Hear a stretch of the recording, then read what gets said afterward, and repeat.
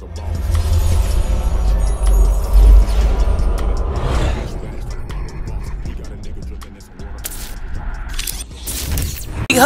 big shit, big shit, big shit. It's a unique hustle, nigga. Big shit, big shit, big shit, big shit. Name another podcast like this. Check it. It's a unique hustle. It's your boy ECO, and I'm here with the lovely, amazing, official Miss Jamaica. What's going on? Nothing, you know, my dad walk on. Man, we got a special guest in there, man. This guy right here, Los Angeles. We in the building, man. I got my boy Big Hutch in there now, man. He about to go down, man. How you doing? What's up? Man, we both from Dallas. You out of Dallas? Yeah, man. Originally, but grew up here. Your roots here now. Well, yeah. I mean, that's what they say. I've been here long enough to get money. You know, the slick ones will say something like this. They'll be like, the earth is my turf. You know? No, because I still love Dallas. Oh, yeah? Like, for real, yeah. Man. But I've been in the music industry, and I've done it so long, so it's kind of like my second home. So I could say, as far as the music industry is concerned, and then, you know, growing up here as well. But I grew up both places back and forth. So wow. I would go there summers. I know a lot about Dallas, you know, growing up. So I still have my roots. Yeah. So you know how to get off I-30 or 20 and get over to another street over on 635? I know how to get around if I need to. I won't get lost like that. So, man, you know, we just want to, you know. It's slight learning curve, but I'll get there. You know, people don't go by directions no more. They have to have their phone anyway. Right. Wherever they're going, let me put it, because it's just more convenient, right? That's right. Man, check it, man. So just you being out here, man, I want to go back into the backstory when you moved out here, right? Okay. From West Dallas, and you came out here. Just how was it when you first came out here and being such a young age, and why? Well, I came out here, you know, originally, my family is in the music business. My uncle's Willie Hutch, my father's Richard Hutch. They were both writers at Motown and composers. Willie Hutch did the Mag, you know, they wrote for the Jacksons, the Miracles, Commodores, so on and so on, you know. So that's how we landed in California, because my father and my uncle was in the music business. Yeah. So we came out, and then from there, I stayed out here, and then I ended up, when I was a teenager, I ended up meeting Eazy and Dr. Dre and Laylaw. Yeah. And at the time, they were starting Ruthless Records, and so I joined forces with them, and then we just took off from there, you know, like Ruthless Records, NWA, Eazy, Above the Law, so on and so on, Cocaine, the DLC. You know, I come from when they first developed Ruthless Records, you know, when they, you know, and all that. Yeah, y'all slid on us, because you being from West Dallas, y'all come down there. You took DOC from us, which he needed to go. I remember, man, I hate to go to work. Dr. Rock and all them. That's kind of how you guys end up linking with him, right? That's right. Yeah, it was at a mall. They performed. The Feel Fresh crew performed at a mall, and they like Doc. So, y'all picked Doc and took him. Yeah, but the boy still held on to the Dallas Cowboy jersey. Oh yeah, you know we gonna do that anyway. Yeah, but I'm from the original Ruthless Records family. So when you guys you got out here, when we getting on into the music deal, but just like you being one that when that first took off, you know, you didn't see that depicted in the movie actually. No. But we know that the movie can be swayed a little bit. Right. They can't put everything in the movie. Of course. What would you like to see in the movie? I'd go there. I wouldn't even to go there. I shift years on. But no, I mean, really what I would have liked to seen in the movie is kind of like, I think Eazy didn't get as much as he should have gotten, you know, because without Eazy-E, rest in peace Eazy-E, rest in peace Cam G. Without Eazy-E doing what he did, I don't think any one of us could be where we are today, you know, because his decision making, far as us actually having something really huge, that was his vision. All that was Eazy's vision. I mean, the other guys end up benefiting from it, which, you know, I love Dre. Dre's my brother. I love Cube. Cube's my bro. So are you telling me they twisted the plight in the movie? Because you just said it was Eazy's vision, but in the movie it made it look like it was more Dre that pretty much wanted to make that happen. We couldn't have done it without Dre, for sure. The brilliance of Dr. Dre. Yeah, but I think Eazy-E kind of got looked at as the rapper who died from AIDS, and he was just a brilliant dude. You know, he was brilliant. You know, Eazy-E, without Eazy-E, you don't even look at the music industry the way you looked at it back then. Like, for instance, if you look at the East Coast was more doing like just rapping against each other. he's the one who decided to get behind really back in the reality rap.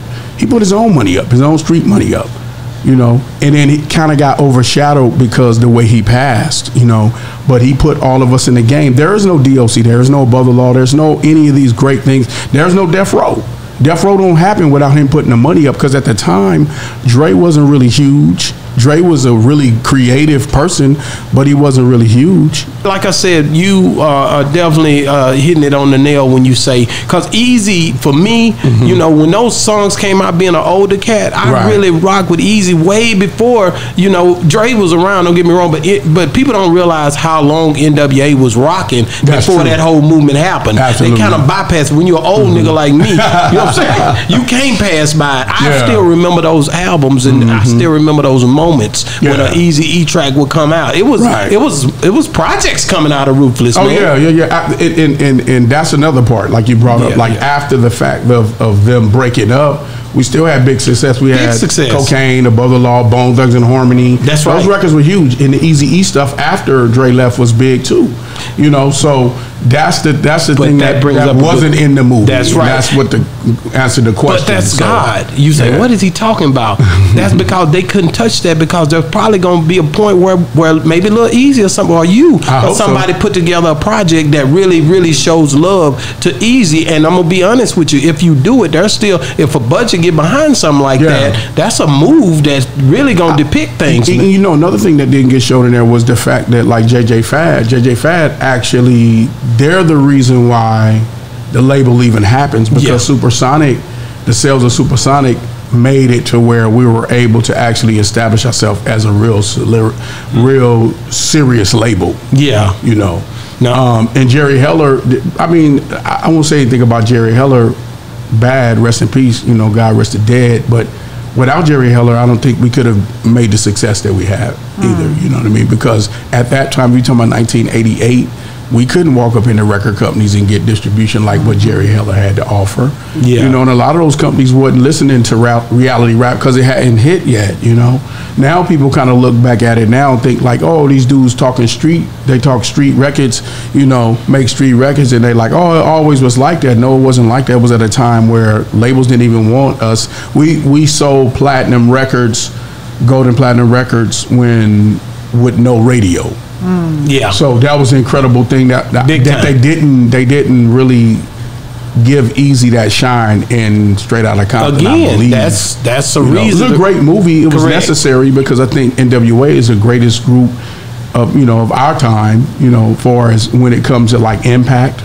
Like, because it changed the whole course of how hip hop was done at the time. But how hard is it, man? It's getting easier and easier. It's a guy down in shout out to my boy C. James, got a magnificent movie called what is it? Nice Guys Finish Last. But took this and made this movie on his own budget with just a Black Magic camera. Oh, that's dope. So all I'm saying, and it looked better than most productions.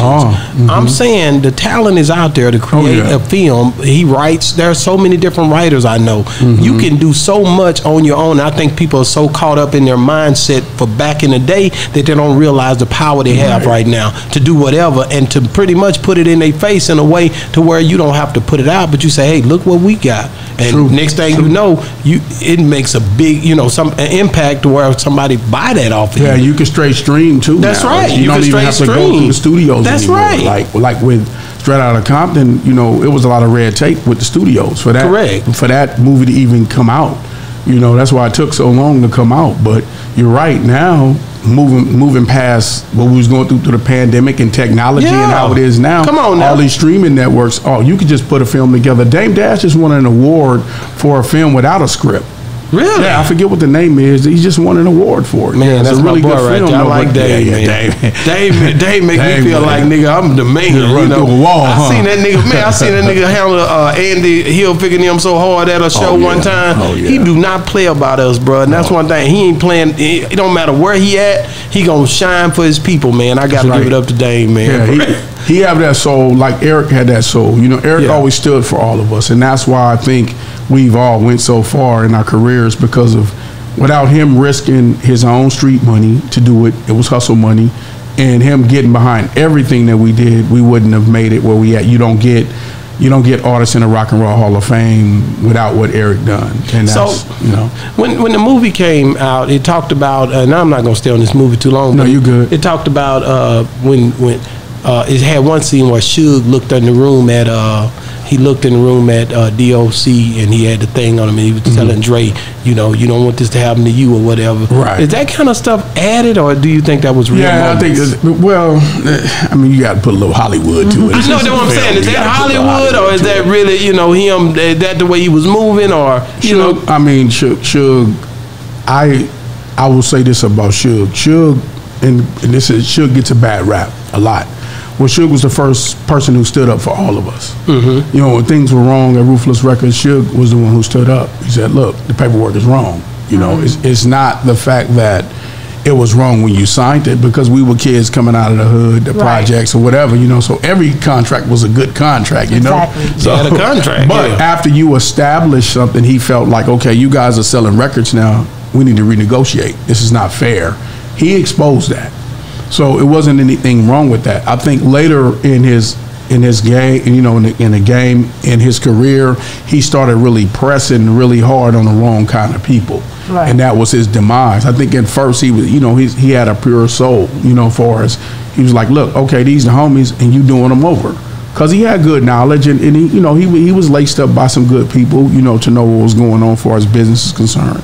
So he told us, he was like, look, this is not fair. Some of us went in and renegotiated. Him and Dre decided to leave the label. They decided to leave Ruthless and start Death Row, which was dope for them, and we all were gonna. The crazy thing that people don't know that it was so bad at Ruthless Records at this time, as far as the way the paperwork was.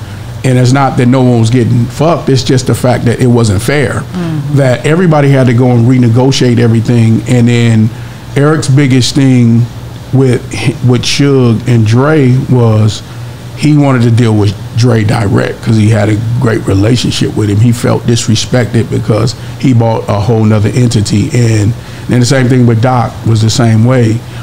He just felt like that. So we just decided to let him flow, let him go. With us, we had to stay above the law on cocaine. We ended up staying because we had a new contract. But we all were going to go with Dre, because Dre is who was kind of like, if you say, the head coach of the team. So me, as a young producer who studied under Dr. Dre, I wanted to go with him because Suge asked me would me and him want to do a partnership going into business with him. So I was like, okay, I was a staff producer at the time. So I was like, okay, I can get higher up on the ladder going with them. I could get more out of the company. But unfortunately, Eazy-E ended up offering me the liaison job at Ruthless, and then they went on and started Death Row, him, Doc, and Miss LA. But you make it sound real smooth transition, but Dre Day only makes Eazy Payday. Well, yeah, but but you know why that happened. But you know why that happened, right? To me, because you sound real pristine right here. But I know that something went on to make that song come, and it was something in the air. What happened? Like we entered an agreement. Well, as Ruthless, we entered an agreement to where you had Dre doing everything. Like when we were at Epic, Dre was named doing everything. I was doing some stuff. You know what I mean? Like I would produce Above the Law on Cocaine. He would produce NWA. We would assist each other like that. What happened was they all, the bigger label found out. So when they all broke up, all the paperwork went crazy. So Suge and Eric get into it. Yeah. He forces, he just forced like, I'm threatening you to sign this paperwork. Eric signs, right? But it's under duress. So when you're under duress, it's not void. It's void. Right, it's not binding. So when they went back to negotiate, Eric negotiated 25% of whatever Dre did at Death Row. That's why he says that. Wow. And now, so that was real. That's real, yeah. How long was it for? It was just for a limited time? It was some years. I don't know how many years it was, but it was some years. It wasn't just for the Chronic. It was for whatever his name was on, basically. He get 25% of it, yeah. So when he said Dre Day only makes Eazy Payday, that was a real statement. That's the truth, yeah. He was a shrewd businessman like that. How was your dealing with Snoop Dogg during this time? During that time, how was that? Because when he came with Dre, it seemed like a flagrant move or something. Well, Snoop came through us. Snoop and Warren G came through Above the Law. law. Really? Yeah, they were going to be signed to. What happened to Nate Dogg? That was 213. Nate Dogg. It was they all three. At that time, they were 213. Yeah. They came to our camp. Okay. They came. Really, Warren was pushing Snoop all the time because Warren used to understudy with us. Above the law, in cocaine, and when he ended up coming, he just used to be around me learning how to produce at the time. Snoop comes and then Nate come and they're like, okay, we want to do this thing. All right, I was like, cool. But that's when we all broke up as a group, as a whole clique. We all broke up. So they just went to the Death Row side. Yeah. And then Dre came back to me and was like, hey, I want to sign the kid. I know you was developing him. Is that cool? Because me and Dre are still friends, we bro. So I was like, yeah, he's incredible. You should do it. We got to stay. So, and I'm saying it to you because it wasn't no funk. Like a lot of people try to make it like no funk. Like it wasn't no funk like that. The only people who had funk was Eric and Dre because they were so tight and he felt like he was betrayed because real talk, y'all, on y'all network and what I tell everybody is Eric was so deceived by Jerry Heller. He didn't understand, like he was too young. He was a young entrepreneur and he didn't understand like, okay, y'all just trying to press me like, Jerry is cool. If it wasn't for Jerry, we wouldn't have XYZ. So he kind of sided with Jerry. And that's what they showed in the movie. Yeah, so Dre felt betrayed, but at the same time, Eric told me, he was like, me and Eric had a real argument about this. I said, man, listen, you letting the homie go, we family, we built this together, He's like, man, why you fuck Dre? And I said it just like that, because we brothers. He was like, I didn't fuck him. And he showed me all the paperwork, he actually showed me the checks. He said, but my problem is this. He want to put Suge in my face. And I don't know Suge for no business. If he want a piece or more of the company, he can have it, but he got to ask me. Because we started together. That's right. And they were like, when I met them, they'll tell you that they was brothers. I met them at the same time. Laylaw brought me to him. Laylaw from NWA brought me to him. Me and the rest of my brother, DJ Chaos, my brother Gomac, and my brother, rest in peace, Cam G. He brought me to them three. And so that's all I saw when I was at Ruthless, was them together. So when me and him got into it, he was like, man, that's kind of disrespectful. He said, I had a meeting with them too. Dre never looked, he had his head in the book the whole time, and Suge was talking to me. So that's disrespectful. We supposed to be brothers. So he said it hurt him. So both of them was kind of like, at odds because of the personal part of it. None of it ever sounded like business. It just sounded like he ain't treat me fair. I'm gonna go over here with you, Suge. Fuck him. But all of us was like torn because we cool with Eric and we cool with Dre and Suge and Doc and Michelle A. That's why I say it wasn't no beef. So when Snoop and Warren and Nate wanted to go work at Death Row, we were fine with that. That was cool. Like, we was like, okay, everybody, we can't do anything because we were kind of in turmoil. Then Eric passed. So then it even went more haywire, Well, tell me what's going on with the new Death Row.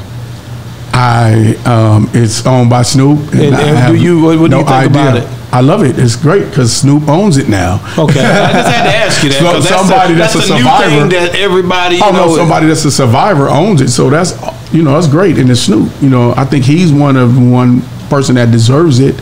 Like one of the people that deserve it. I mean, Dre's he have so much money, he's out of the stratosphere. So it's great for Snoop to be able to still control the legacy. So I want to know, back in the past when you were just starting up, in the beginning of your career, I know there's a lot of ups and downs in this business. Tell me about a time where depression, because we all go through that. Oh yeah. All the no's that you heard, you were up here and then you came down here, and you know what I mean? How did you deal with depression, and what kind of depression did you face, and what caused it? The hardest thing, I think, for me, because like I tell you, I came up in the streets, and I came up hustling. That's how I met all of them. But when I came to Ruthless, I made a great relationship with Eazy. When Eazy passed, that was a bad time in my career. Like, because Eric always held us like in high regard to like whatever we wanted to do. So that was kind of a dark time for me because we didn't know where we were gonna go. One, two. we done everything according to like someone letting us do what we wanted to do, and then we start dealing with other labels, and it was really, and you use the word depressing, because now you in big board meetings when you could just call your homie and be like, I want to put this record out.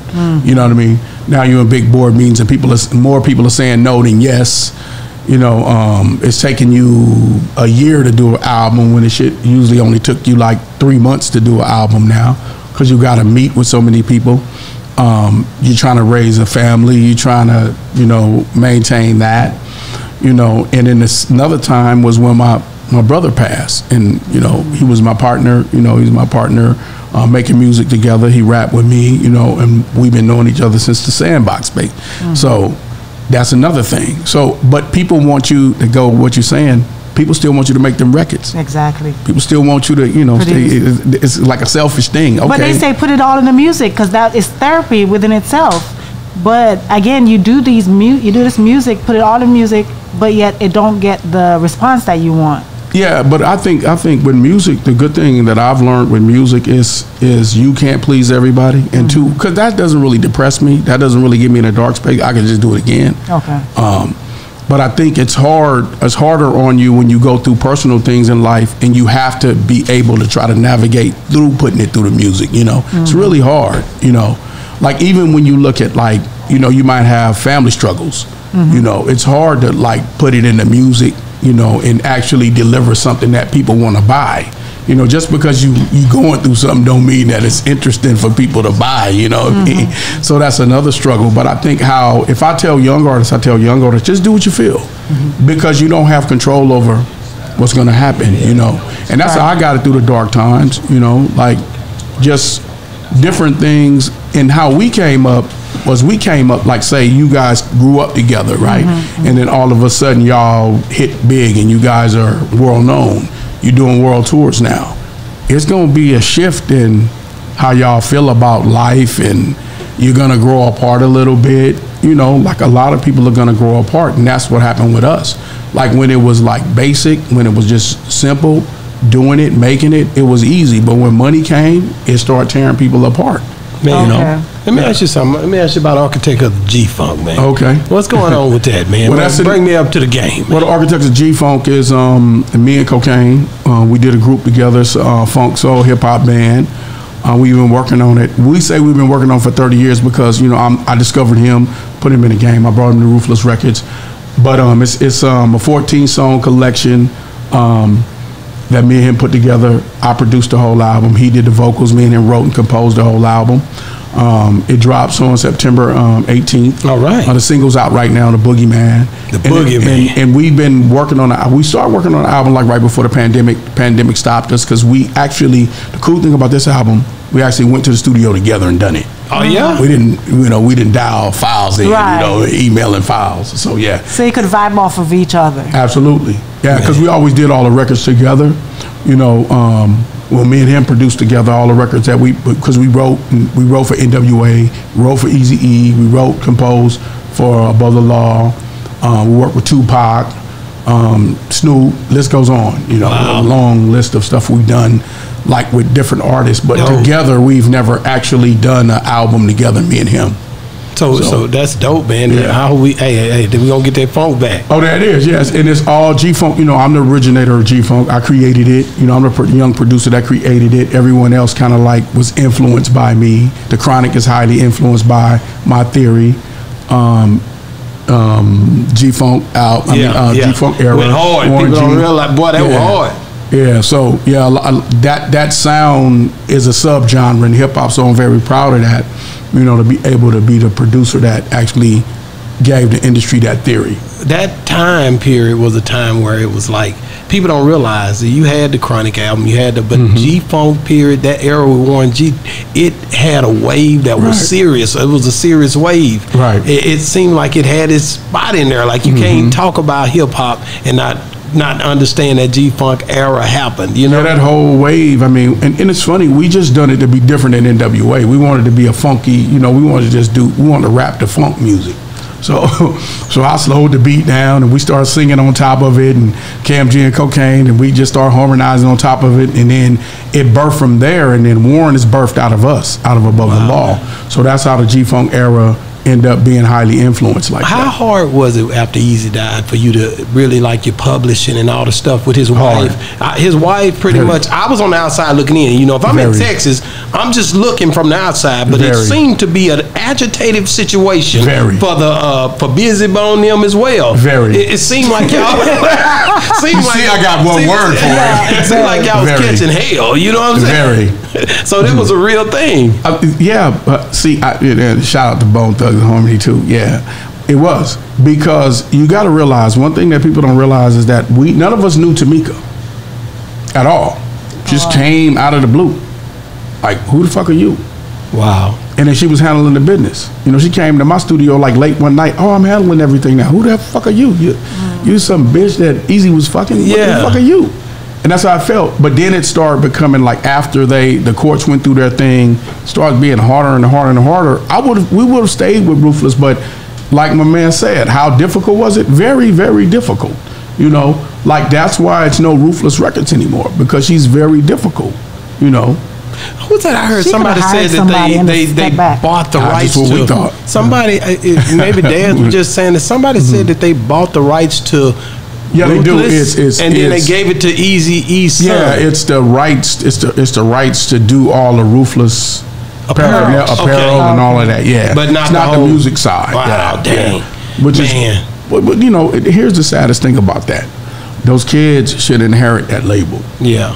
You know, I think all the kids should inherit that label. So she still has the label? Yeah, she's a wife. So yeah, she got everything. The mother didn't even get it because they were married. They got married on a deathbed.